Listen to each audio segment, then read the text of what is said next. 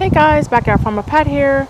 I wanted to come on real quick to show you one of the most horrible, deadly pests of the garden that looks so innocent. It looks like a clump of brown dirt, but these are actually aphids that have infested my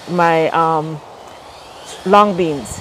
And you can see here, one of their enemies, a ladybug, is trying to eat them, but you can tell this is just way too many aphids for one or two ladybugs.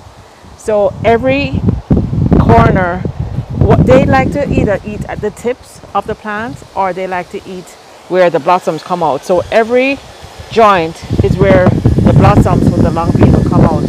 And I've already power washed some of these off.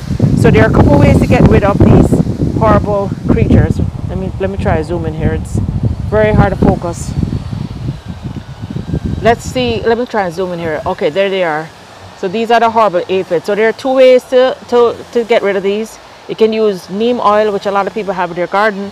But when it's this much, guys, tell the truth, when it's this much, I just power wash them off. Let me show you what I'm gonna do. I already did quite a bit that was here. This was completely caked with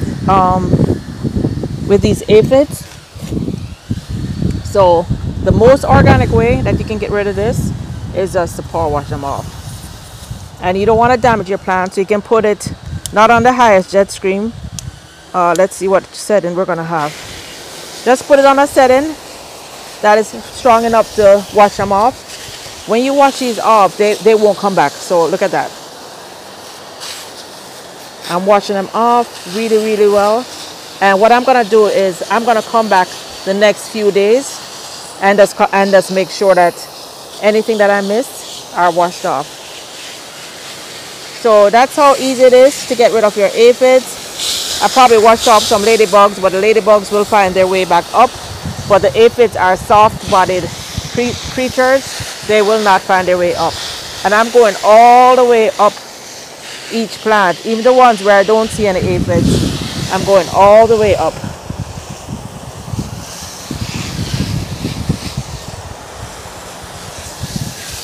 Yeah, because I see even above the arch, I see aphids. Then make sure, go on the back side, because you see there's some hanging out on the back. So I'm going all the way around the plant, the front and back. Once you knock them off the plant and they're on the ground, they are dead. Very soft-bodied, very easy to kill. You can even just squish them. If it's a small plant, you can even just squish them. You can even squish them in between your fingers to kill them. But the water is a great way to kill aphids and soft-bodied creatures. All right, guys, follow me for more tips. I can tell we're going to be battling these pests. Life of an organic gardener. And here it is. This is the after. All the aphids are gone. So hope you enjoyed this tip, guys. You can see at every joint there's going to be blossoms coming out. So I did this just in time. I missed some. I missed some right there. Missed some right there. Let me get it. So guys, the unfortunate thing is, if you don't do this, they literally suck the life out of your plant and you won't get any fruit. So you might be like me. You might, be planting your peas, your string beans, and everything looks green and beautiful. Then all of a sudden they start looking weak, and then you don't get any string beans, and you're like, hey, I only got 3 string beans, what's going on?